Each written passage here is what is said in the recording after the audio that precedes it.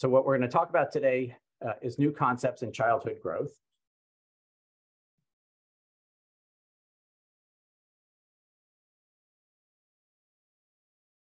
And I do have two disclosures. My employer, the NIH, holds patents related to growth plate targeted therapy, and we received research support from a biotech company for this approach. So what I'd like to do today is discuss with you 10 questions related to childhood growth, starting with this simple question: how do children grow taller? Well, children grow taller because their bones grow longer, and their bones grow longer because of this structure, the growth plate. As you know, the growth plate is a thin layer of cartilage that's found near the ends of children's bones. A closer look shows that the growth plate is composed of 3 layers: the resting zone, the proliferative zone, and the hypertrophic zone. So how does the growth plate cause bones to grow longer? Well, in the proliferative zone, the chondrocytes are proliferating. And that leads to chondrogenesis, the production of more and more cartilage, which gradually pushes apart the 2 ends of the bones, causing the bones to grow longer. In addition, farther down in the growth plate, the individual chondrocytes hypertrophy. They physically enlarge, and that also contributes to chondrogenesis, and therefore to bone elongation. Now, from this diagram, it would appear that the cartilaginous growth plate is getting thicker and thicker over time. But that does not actually happen, because at the very bottom of the growth plate, the newly formed cartilage gets remodeled into bone. And so the net result is that new bone is progressively created at the bottom of the growth plate. And as we said, over time, the bone gets longer and longer. And because this is happening in growth plates throughout the body over time, the child gets taller and taller. So that's our first take-home point, that in children, linear growth, height gain, results from growth plate chondrogenesis. And the 2 clinical corollaries are that all short stature is due to decreased growth plate chondrogenesis, and all tall stature is due to increased growth plate chondrogenesis. Now, with these concepts in mind, we can take on the second question: how is linear growth regulated in children? Well, we said that linear growth results from the action of growth plate chondrocytes. So if we want to know how linear growth is regulated, then we need to know how the growth plate chondrocyte is regulated. Let's focus in then on one growth plate chondrocyte and think about its regulation. Well, growth hormone from the pituitary gland, acting in part through circulating IGF-1, stimulates growth plate chondrocyte proliferation and hypertrophy, speeds up chondrogenesis, speeds up linear growth. And that's the fundamental reason why children with growth hormone deficiency are short, or children with growth hormone insensitivity due to mutations in the growth hormone receptor, or mutations in the gene encoding IGF-1 or the type 1 IGF receptor. Now, thyroid hormone is also required for normal growth plate chondrocyte proliferation and hypertrophy. And so children with hypothyroidism can present to us with short stature. Glucocorticoids in high concentrations negatively regulate growth plate chondrogenesis. And so children with Cushing's syndrome may gain a lot of weight, but their linear growth is impaired. Estrogens and androgens stimulate growth and are responsible for the pubertal growth spurt. Now, I remember as a fellow wondering, why did nature bother to put growth under this complex endocrine control? It seemed like it was just asking for trouble, more things to break down. But I think the answer is that growth was placed under this endocrine control to make it responsive to nutrition, because for millions of years, our ancestors lived on the edge of starvation. And so there would be a survival advantage to any system that could conserve nutrients in times of famine. During these lean times, the child becomes malnourished. Thyroid hormone levels decline as part of the non-thyroidal illness syndrome. Cortisol levels go up, IGF-1 levels decrease, the reproductive axis gets shut down, and through all these mechanisms, growth is slowed down to conserve nutrients for vital functions. Because growth is something of a luxury, which can be postponed till better times. And as we'll discuss when we come to the topic of catch-up growth, we'll see that growth is primarily just postponed during these adverse times rather than lost irreversibly. In addition to these endocrine and nutritional regulatory systems, There are also circulating pro-inflammatory cytokines, which negatively regulate growth at the growth plate and likely contribute to the poor linear growth we see in children with systemic inflammatory diseases like systemic idiopathic juvenile arthritis and Crohn's disease. So we begin to see how the growth plate chondrocyte integrates a wide array of information to set the child's growth rate. And to make matters more interesting, these aren't independent systems regulating growth, but rather a highly interactive network of systems. And I've only tried to diagram here some of the reported interactions. And even this is just the beginning, because so far we've only been talking about the systemic regulation of growth by circulating factors.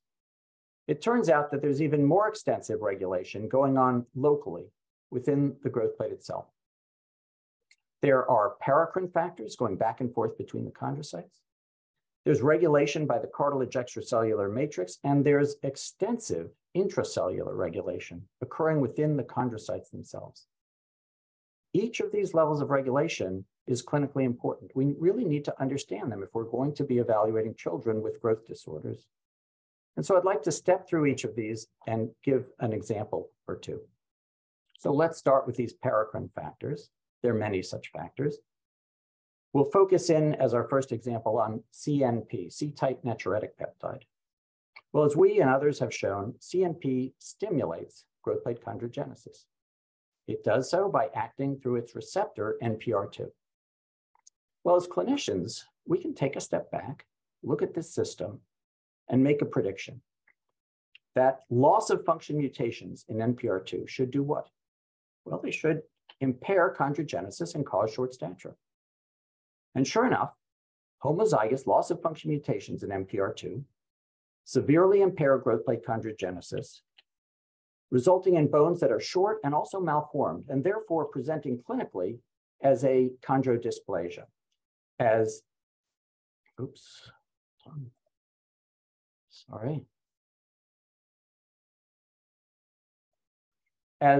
exemplified by these three sisters in the front row. Heterozygous loss of function mutations, as you might guess, have a milder phenotype because one copy of the gene is still okay. These result in bones that are somewhat short and not malformed, and so they present clinically as idiopathic short stature. When studied, it turns out that about 2% of kids with idiopathic short stature have a mutation in NPR2 as the cause. Only in these kids, we can't call it idiopathic anymore, so let's call it isolated short stature. Now, the opposite kind of mutation, gain of function mutations, can also occur in this receptor. And as you might guess, they have the opposite phenotype, tall stature. Now, to see a variation on this theme, we can turn to another set of paracrine factors, the FGFs, the fibroblast growth factors. As we and others have shown, the FGFs have the opposite effect from CNP. FGFs inhibit chondrogenesis. They do that by acting through FGF receptor 3. So in this case, we would predict that a gain of function mutation, an activating mutation in FGR3, would cause excessive inhibition of chondrogenesis and therefore short stature. And sure enough, gain of function mutations in FGFR3 can cause hypochondroplasia, achondroplasia, which is depicted here, or thanatophoric dysplasia, depending on the severity of the mutation. There's been a report suggesting that mild gain of function mutations can present as isolated short stature. Now, the opposite kind of mutation can also occur, loss of function mutations, and you can probably guess the phenotype. It's tall stature with scoliosis. Okay, let's move on from the paracrine factors to the extracellular matrix. And here I just want to give one example. It's a proteoglycan called aggrecan. And aggrecan is an important component of the cartilage matrix. And so homozygous mutations cause a severe skeletal dysplasia. Heterozygous mutations can present as isolated short stature, as shown by Ola Nielsen in our group in a collaboration with Andrew Dauber and others. It's not actually completely isolated because these patients have a tendency to early onset osteoarthritis and degenerative disc disease. Well, why is that? We said that aggrecan is an important component of the growth plate cartilage matrix, and that explains the short stature. Aggrecan is also an important component of the articular cartilage and the vertebral disc cartilage matrix, explaining the joint disease. Okay, let's move on to the intracellular regulation of growth. And we can start with a gene that you all probably know well, SHOX, short stature homeobox containing gene. It encodes a transcription factor that's important in the growth plate. And so homozygous loss of function mutations cause a skeletal dysplasia. Heterozygous loss of function mutations can present as isolated short stature. This is all work done by Gudrun Rappold. Now, as you probably know, there's a copy of SHOX on the X chromosome and another copy on the Y chromosome. And so normal boys, XY, have 2 copies of SHOX. Normal girls, XX, also have 2 copies of SHOX. And interestingly, SHOX is one of those genes that escapes X inactivation.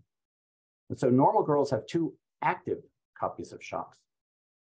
But girls with Turner syndrome, who have only one copy of the X chromosome, have only 1 copy of SHOX. And so they're short. Now, SHOX doesn't explain all their many other features which are related to other genes on the X chromosome. Boys with Klinefelter syndrome, XXY, have 3 copies of SHOX, and they're tall. Okay, now there are a lot of intracellular regulatory systems we could talk about, but let me just mention one that I find particularly interesting and we've been studying. And it starts with this patient whom we saw in clinic. He's very tall, as you can see by these purple marks here. His parents were not particularly tall.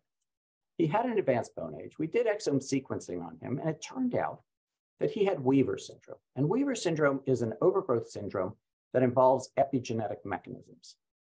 So to understand the syndrome, we have to remember that our DNA is wrapped around proteins called histones.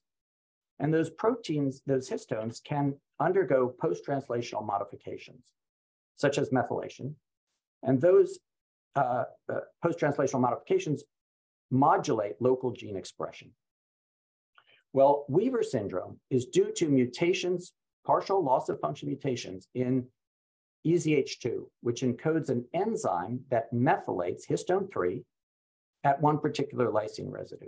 And that tends to silence local gene expression.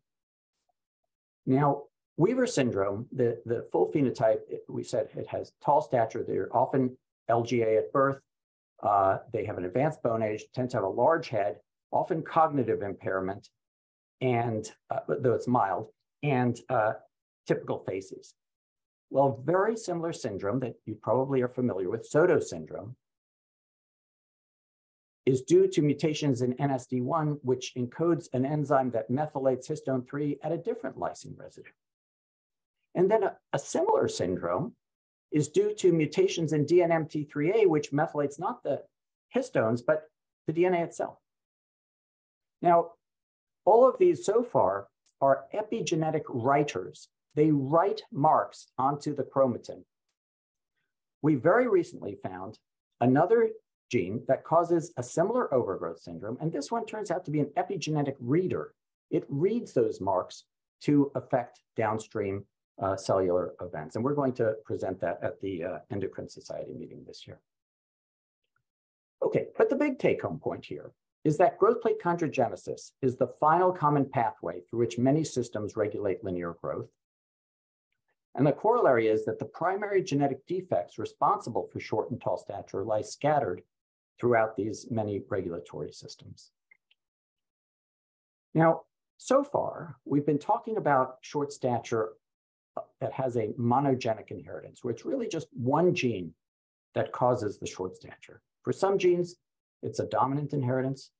For other genes, it's a recessive inheritance. But as you well know, many families that come to us in clinic don't show either of these 2 simple Mendelian patterns. Instead, maybe everybody in the family is somewhat short to one degree or another. And we think this is an oligogenic or polygenic inheritance, where it's a combination of genes which adds up to the short stature.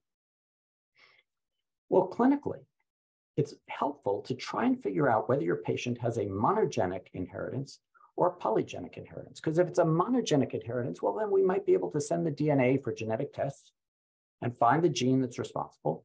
And sometimes finding that gene has other health implications. When I was a fellow, I was taught to characterize short stature as either familial or non-familial, where only the one child is affected.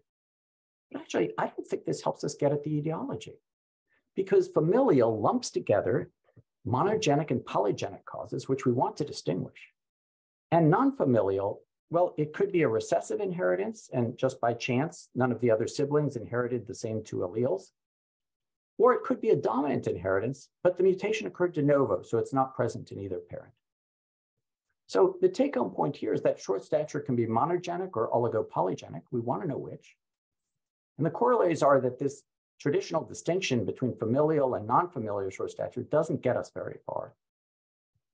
Instead, what we want to do is take an extended family history, aunts, uncles, grandparents, find out the heights as best we can, draw out a pedigree, and see whether it looks like a dominant pattern, a recessive pattern, or a polygenic pattern.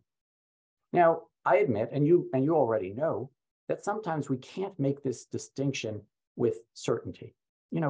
One reason is that shorter people tend to marry other shorter people, and that sort of thing can confuse us. But very often, we can make this distinction with pretty good confidence, and then it's very helpful in the subsequent workup. Okay, we can next ask ourselves this question: what are the genes responsible for polygenic short stature? Well, it's generally thought that polygenic short stature is just the tail end of the normal height distribution. So if we want to know the genes responsible for polygenic short stature, we need to know the genes responsible for the normal height distribution. So that's our next question. Why does height vary among normal individuals? Why are some normal people taller than others? And wonderful insights into this question have come from genome-wide association studies, many of these led by Joel Hirschhorn at Boston Children's. In these studies, they looked for single nucleotide polymorphisms, SNPs, that are associated with adult height. And they really succeeded. In their most recent publication, they've identified now more than 7,000 loci scattered throughout the genome that are associated with height. Now, in each locus, there's usually several genes, and we don't know for sure often which one of those genes is really causative and which others are just innocent neighbors. But bioinformatic analysis suggests that the genes that are responsible for modulating growth within the normal range are the same kinds of genes that we've been talking about, genes that regulate growth plate chondrogenesis at multiple different levels. So the take-home point here is that for genes that regulate the growth plate, sequence variants can cause a broad phenotypic spectrum. For example, if a gene positively regulates growth plate chondrogenesis, then homozygous loss of function mutations can cause a skeletal dysplasia. We've seen several examples already. Heterozygous loss of function mutations can present as monogenic isolated short stature, as we've discussed. Doesn't have to be this pattern. Sometimes, depending on the gene, heterozygous mutations are enough to cause a skeletal dysplasia. Or for other genes, homozygous mutations are required just to get isolated short stature. And then mild polymorphisms in these very same genes contribute to polygenic short stature, normal stature, and polygenic tall stature. And for a few of these genes, gain of function mutations can cause monogenic tall stature. Okay, let's switch gears a bit and ask this question. Why does linear growth stop? Why aren't you and I still growing taller? And we can gain insight into this question just by looking at how the normal growth rate, the change in height per year, how that growth rate changes with age. And we can see right away that growth does not just suddenly stop abruptly at 16 years of age, but instead, the growth rate gradually decreases throughout childhood, starting before birth, because the human fetus grows at an enormous rate, more than 100 centimeters per year in body length. But by birth, that growth rate has fallen to 50 centimeters per year. By mid-childhood, it's way down to 5 centimeters per year. That decline in the growth rate is briefly interrupted by the pubertal growth spurt, but then it resumes and growth stops. Now, as endocrinologists, we might guess that growth slows down because of some systemic mechanism, like a change in a hormone level. But actually, the evidence suggests otherwise. And that evidence comes from experiments in which growth plates were transplanted between animals of different ages. And it turned out that the growth rate of the transplanted growth plates depended on the age of the donor animal, not the recipient. That implies that this slowing in growth is not due to a systemic mechanism, which would be a property of the recipient, but rather to local mechanisms in the growth plates themselves, which therefore transfer when you do a transplantation. And we've come to term these local mechanisms growth plate senescence, which is just a fancy word for aging. So what we're saying is that as the child gets older, the growth plates undergo functional senescence, causing the growth rate to slow down. That slowing in growth turns out to be primarily due to a decrease in the rate of chondrocyte proliferation. In addition to these functional senescent changes, the growth plate also undergoes with age structural senescent changes. The overall height of the growth plate decreases because of a decrease in the number of cells in every zone. The growth plate involutes with age. Underlying these functional and structural senescent changes are molecular senescent changes, which we've studied. There's a complex developmental genetic program, which involves a large set of growth-promoting genes that are highly expressed in early life, causing rapid growth. But then these growth-promoting genes are downregulated, causing growth to slow with age. Now we can next ask ourselves, what ultimately drives this developmental program of senescence? Is it driven by time per se? A biological clock that's ticking off the weeks and months and years causing these senescent changes? Or instead, might senescence be driven by growth? Something like a cell cycle counter that's keeping track of how many times the chondrocytes have divided and using that information to advance the senescence program. Well, to make this distinction, we decided to slow down growth in the growth plates and ask whether or not that would slow down senescence, whether it would slow down aging of the growth plates. We've now done this in 3 animal models involving hypothyroidism, glucocorticoid excess, and malnutrition. And in every case, when we slow down growth, we slow down senescence. We slow down aging of the growth plates. So it's as though the growth plates in some way have a limited ability to grow, that the chondrocytes can proliferate a long time, but they can't keep proliferating forever. And as they gradually use up their growth capacity, growth slows down and stops. Okay, now in laboratory animals, the way we study senescence is we can dissect out growth plates, look at them under the microscope, extract RNA. Well, in children, of course, we can't do those things. But we can take X-rays of growth plates. And in fact, when we're evaluating a child for a growth disorder, we very often obtain a radiograph of the left hand and wrist. We compare that image to an atlas, and then we assign the child a bone age. We use that bone age to help predict the child's adult height. Why does that work? Why is the bone age useful for adult height prediction? Well, I think, based on the concepts we've been discussing, that the bone age is a radiological marker for growth plate senescence. Not a perfect marker, but a pretty good marker. And so if we know a child's bone age, we know approximately how far he or she is along in the senescence program, and therefore approximately how much of his or her growth potential has been used up in the growth plates, how much growth potential remains, and therefore it helps us predict the adult height. Now, with these concepts, we can address the 5th question: why does catch-up growth occur? And I know you've all seen catch-up growth in your patients. It was first described by 2 of the fathers of pediatric endocrinology, Andrea Prater and James Tanner. They showed as one example this growth chart of a little girl who had an adrenal tumor, which was overproducing cortisol. Well, as you well know, cortisol is a glucocorticoid.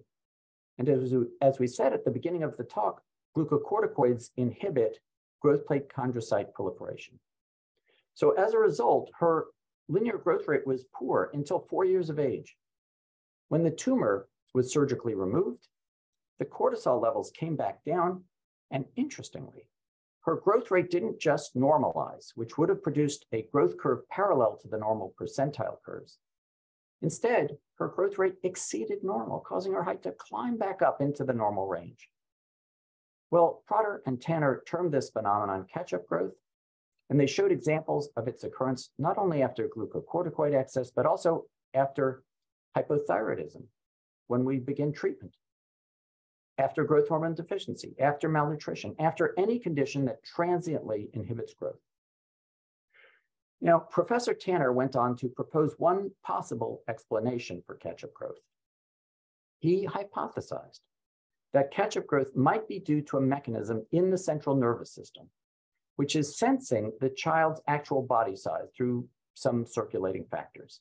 And then this mechanism might compare that actual body size to an age-appropriate set point and adjust the growth rate accordingly through growth hormone or other factors. So if a child is too small for age, the mechanism would sense this and turn up the growth rate, causing catch-up growth. Well, this neuroendocrine hypothesis was proposed now 60 years ago. And for decades, it was repeated in the literature as the most likely cause for catch-up growth. But there was never any real evidence supporting that hypothesis. And to the contrary, we found some evidence that wasn't readily explained by this neuroendocrine hypothesis. We used miniature osmotic pumps to infuse dexamethasone directly into specific growth plates in growing rabbits. Well, as you know, dexamethasone is another glucocorticoid, and so we slowed down growth, but just in the treated growth plates. We did that for 4 weeks, and then we stopped the infusions. And we found that this local slowing in growth was followed by local catch-up growth just in the previously treated growth plates. Well, that sort of anatomic specificity, that local catch-up growth cannot be explained by the neuroendocrine hypothesis or by any systemic mechanism which involves circulating factors that would have affected all the growth plates equally. And it instead suggests that catch-up growth arises, at least in part, from mechanisms intrinsic to the growth plate. Okay, so the mechanisms are not in the brain, they're in the growth plate. All right, but then we have to ask ourselves, how did the growth plates get so smart? And I think the answer has to do with senescence. We said that senescence is driven not by time, but by growth. And therefore, when we slow down growth in the growth plates, we slow down senescence. We slow down aging. Now imagine that a growth inhibiting condition resolves. What will happen? The growth plates will be left less senescent than normal. So they'll behave like younger, more robust growth plates, and they'll grow more rapidly than normal, causing catch-up growth. And we have evidence for this mechanism in these 3 animal models I discussed. And we also have indirect evidence that's at least consistent with this hypothesis in children. And that evidence comes from a collaborative study with Joy Siemens and Jan Martin Witt in the Netherlands. They had studied 28 children with celiac disease, average age 3.9 years. The children were placed on a gluten-free diet, and then their growth was followed prospectively over 4 years. And these children showed catch-up growth, meaning that their growth rate was greater than normal for their chronological age. But when we went back and mathematically analyzed the growth patterns, we found that their growth rate was normal for a younger child. How much younger? Well, based on the initial bone age.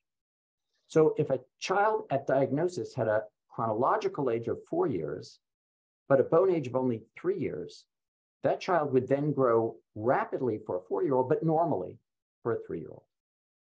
And because we consider the bone age to be a marker for senescence, we think these data are consistent with the hypothesis that catch-up growth results, at least in part, from delayed growth plate senescence.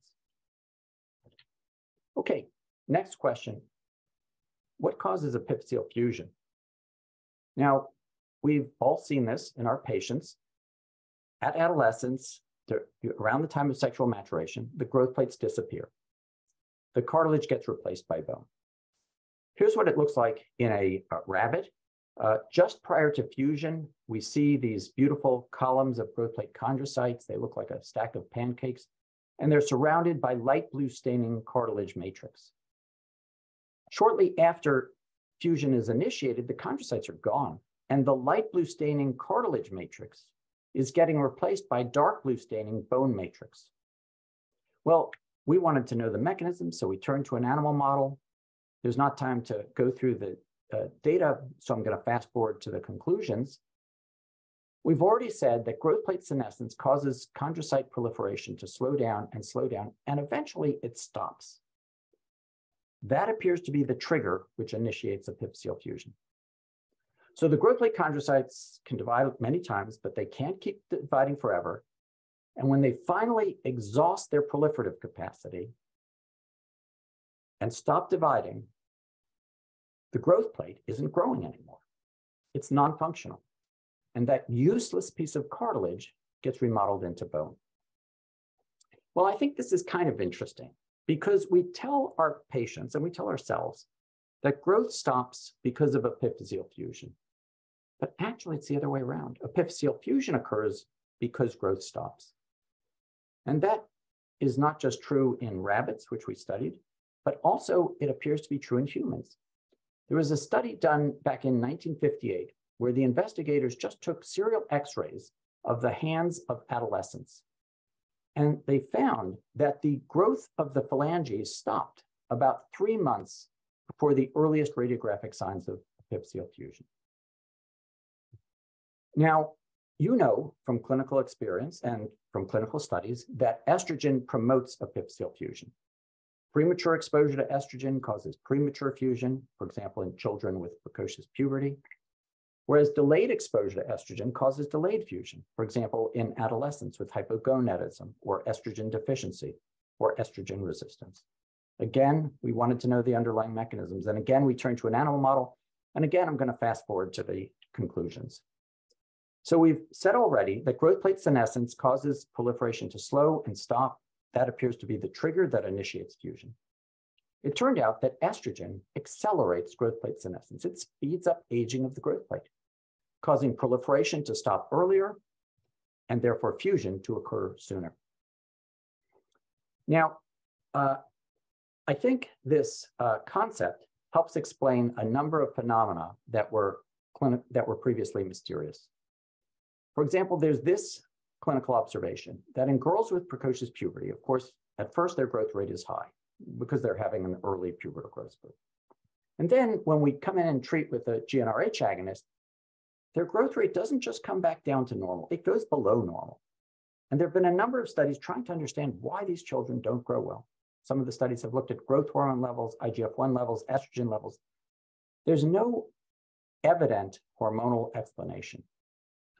But the answer appears to be that prior to treatment, the high estrogen levels accelerated growth plate senescence. They sped up aging of the growth plate.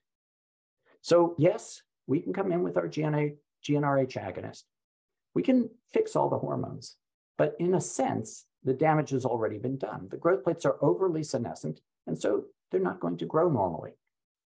We have evidence for this explanation, and that evidence comes from a study done by one of my mentors at the NIH, Gordon Cutler, when he was pioneering the use of GnRH agonists to treat precocious puberty. So we look back at his data it was a study of about 100 girls with central precocious puberty who were placed on GnRH agonist, and we looked at their growth rate on agonist and found that that growth rate was very tightly explained by the girl's bone age. So the girls who had only a mildly advanced bone age, well, they grew pretty well. But the girls who had a severely advanced bone age, those were the girls who grew poorly. And because the bone age, we said, is a radiological marker for senescence, we think these data support this hypothesis. So here's our big take-home point from this part of the talk, that senescence proceeds until proliferation stops. That triggers fusion. The corollaries are that estrogen speeds up senescence, causing proliferation to stop sooner, causing earlier fusion. Growth inhibiting conditions, we said before, slow down senescence. So we would expect proliferation to stop later and fusion to occur later. I didn't show you those data, but you've probably seen this in your patients. If a growth inhibiting condition resolves, then the growth plates are less senescent than normal, resulting in catch-up growth. If an estrogen exposure resolves, the growth plates are overly senescent, resulting in catch-down growth. We can think of that poor growth on GnRH agonist as catch-down growth. Okay, now a couple of quick, fun questions. Why are our femurs longer than our phalanges? There's like a 20-fold difference in length. How does nature achieve that difference? Well, we've looked in mice and rats and found that the short bones, like the phalanges, undergo senescence earlier than the longer bones, like the femurs. So the growth rate drops sooner, growth stops earlier, and the bones are shorter. Why are elephants larger than mice? We all know there's a tremendous difference in body size. The actual skeletal structures are very similar in shape, but constructed on vastly different scales. So how does nature achieve this difference? Well, we haven't studied elephants, but we've studied mice and rats and found that in the mouse, the growth plate senescence occurs earlier than in the rat. What about other tissues? So far, we've only been talking about the growth of the skeleton. What about the heart, the liver, the kidney, the lungs? Well, we have studied these other tissues as well and found that they obey similar principles to the growth plate in that they grow rapidly in early life, then slow down and stop. Your kidney and my kidney aren't growing larger anymore. That slowing in growth is due to a complex developmental genetic program. That genetic program is driven by growth, not by time. That's why other organs can undergo catch-up growth. And this developmental genetic program has been modulated through evolution so that it plays out more slowly, say in a sheep kidney, which we've studied, compared to a mouse kidney, allowing the sheep kidney to grow for a longer period of time and end up much larger. Okay, so you may be thinking that some of these last questions are not so clinically relevant. You know, femurs, phalanges, elephants, mice. But I like to think, or I like to hope, that in the long run, they will be clinically relevant. Because if we can really understand why a newborn infant grows 10 times as fast as a school-age child, why his or her femurs will grow 20 times as large as the phalanges, why an elephant's bones will grow 80 times as large as those of a mice. If we can really understand the potent fundamental mechanisms controlling skeletal growth, then I hope that someday we're going to be able to really treat short stature, not just the easy cases, but the difficult cases who need our help the most. And so that brings us to our last question: how can we treat linear growth disorders more effectively? Well, we thought to ourselves, linear growth occurs at the growth plate, so wouldn't it be great if we could somehow target our therapies specifically to the growth plate? So with this goal in mind, we developed cartilage-binding antibody fragments. We thought we could link them to factors that speed up chondrogenesis. Then we might inject them subcutaneously, they'd circulate, they'd bind to the growth plate cartilage, set up a local depot there, and the goals would be to increase treatment efficacy on bone growth while reducing the adverse effects on other tissues. Well, we've done this now with IGF-1. So as you well know, IGF-1 can be used as a drug, just systemically by itself. And it does promote chondrogenesis, speeds up growth, but it has a lot of adverse effects on other tissues. And so if we could target it specifically to the growth plate, it might be a much better drug. So Julian Louis in our group, he engineered a variety of fusion proteins. We selected the best ones in vitro. And then for the two very best ones, we injected them in mice. These were growth hormone deficient mice. We were trying to restore the local IGF-1 in their growth plates. And so we gave these mice daily injections of fusion proteins for 5 days. And we found that the two fusion proteins shown in orange and red increased growth plate height, which was our measure of efficacy. And that was not seen with the appropriate negative controls. And so we conclude that this is preliminary proof of principle that targeted therapy can increase on-target efficacy at the growth plate, and in data I didn't show you, decrease off-target adverse effects. Okay, so we've come to the end of our 10 questions, and I hope you've enjoyed your guided tour through the growth plate. For me, the overall take-home point is that if we want to understand childhood growth, and if we want to understand the individual child who comes to our clinic with a growth disorder, it's very helpful to think in terms of the growth plate. And then finally, I want to acknowledge and thank all the people who've done this work in the lab over the years, many of whom have moved on to better things, and also thank some of our great collaborators, and this is just a partial list. And then I want to thank you for your attention.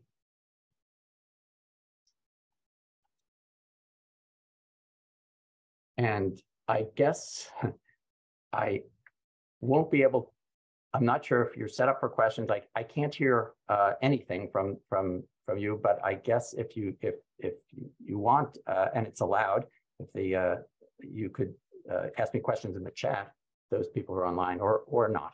I guess we're near the end of the hour anyway. And again, I'm not going to hear even the answer to that question.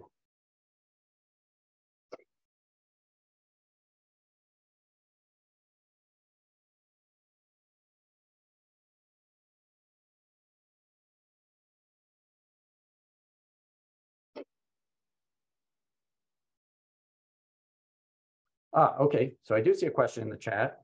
So it says, anything other than IGF-1 being tried at the growth plate? And yeah, there is. I don't know if I should give away all our secrets.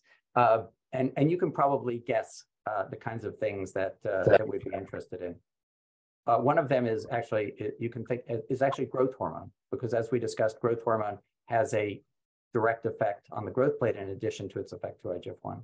Another thing we're working on is CNP, because as we said, it stimulates growth. 1, 2.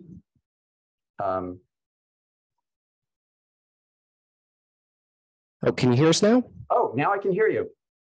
Breakthrough. Awesome, that's great. So we're going to moderate both in-person questions as well as doing virtual questions here. Let's see, can I get to the chat or the Q&A here? Sorry. While we're waiting though, this is a really intriguing, this is Dr. Steelman, by the way, thank you so much. That was a very interesting talk that you did, and a different way to sort of think about the growth plates than I really had thought about. I was curious though, you'd kind of touched on this with IGF-1, but what is it about the properties of growth hormone and IGF-1? How do they have some direct way of altering the senescence cycle, or is it more that they simply allow for more proliferation? What's kind of their positive effect on growth? Yeah, that's a great question. I think there's evidence for both an effect on proliferation and on hypertrophy. And I think probably underlying your question is like, how do they increase the actual adult height? How do they increase the total growth? Why don't they just, cause growth to happen more quickly, but stop sooner and you end up the same height? And I think we don't really know fully the answer, but I think part of it may be their effect on hypertrophy. Because if you make the chondrocytes hypertrophy more, then you get more growth for every time the chondrocytes divide and for every time the stem cells divide. And so you get sort of more bang for your buck. And that would be at least a theoretical way to get more growth out of the same number of stem cell divisions. And I didn't talk about the stem cells, but the stem cells are actually up in the resting zone, the very top of the growth plate, as we and others have shown. And it's probably there that senescence is really controlled by how many times those cells can divide before those stem cells are depleted. Okay. Okay, I think we have one question here in the room. Did you have one? Yeah. You mentioned methylation with Weaver syndrome, and I wonder if you think it would be reasonable to look at people that have I think it's an MTFHR gene and the methylation that can come to them from environmental sources, like say being exposed to natural gas in their home too much or something like that. Is it reasonable to look at how that might be affecting some of these syndromes and if that's part of the methylation that's causing problems? Yeah, I think that's a wonderfully interesting question. You know, that right there, as you point out, there's a lot of evidence suggesting that that methylation of DNA, I think, is where most of the work has been done, but presumably also histone methylation, you know, is not just all genetically programmed, that it can be affected by environments, you know, by early feeding, those sort of things. And that might be a mechanism that's, you know, regulating growth and interaction with these genetic abnormalities that affect epigenetic mechanisms. So yeah, I think that's a great area open for study, but I don't think there's much known about it. Do we have any other questions in the room? I had one other question for you. So as far as you'd mentioned about the genetics, I mean, I think most of us understand or just, you know, a little bit overwhelmed by the vast number of genes that regulate growth. But are there any particular genes, you know, outside of the polygenic ones that you had mentioned that seem to be, you know, factors on growth that you are excited about as possible future targets? Yeah, you know, I actually think that a lot of our favorite targets I kind of showed, and that's maybe, you know, that was my bias in putting the talk together.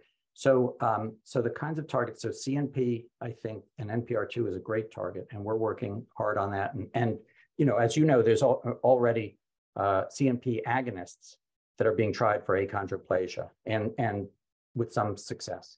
And I guess you have at least one talk coming up on that tomorrow. And then FGFR3, I think, is a great other target. You know, so CNP actually indirectly affects FGFR3 signaling, so that's why it works for achondroplasia. But FGFR3 itself, that signaling pathway can potentially be targeted, and we and others are interested in that approach too. And you can imagine that these sort of approaches can be used to treat specifically disorders that, you know, involve those pathways. You know, so you know, you might, if you're targeting FGFR3, you say, well, maybe that's going to be great for achondroplasia, but you know, it also might be good as a general stimulant to growth, because, you know, as we said, if you have loss of function mutations in FGFR3, those people get very tall. So it's possible you could speed up growth kind of in any condition, sort of like growth hormone, if you could say, you know, block FGFR3 signaling or increase CNP signaling. We have one more time for one more on the floor. I think we have time for one more question, and then we'll wrap up here. Hi, that was a fabulous talk. This is a simplistic question, but is there a role for developing a gene panel chip for genetic testing with all the struggles we have to get genes tested, similar to what we do for MODY and some of the early onset obesity types of scenarios? Yeah, I think there are gene panels. They're getting better and better. And I think that it won't be very long before we're all doing probably exome sequencing. And you know, the problem, I'm sure you know about this, you know, the problem with exome sequencing is you sometimes get back results that you don't know how to interpret, because we don't know all the genes that control growth, and we don't know within a gene that we do know control growth, we often don't know if a particular variant, which we find is really important or not. But that information is steadily growing. And so I think that it won't be long before we're going to be doing kind of exome sequencing in our patients who, not everybody who walks in at the 3rd percentile, but in patients who have sort of important unexplained short stature.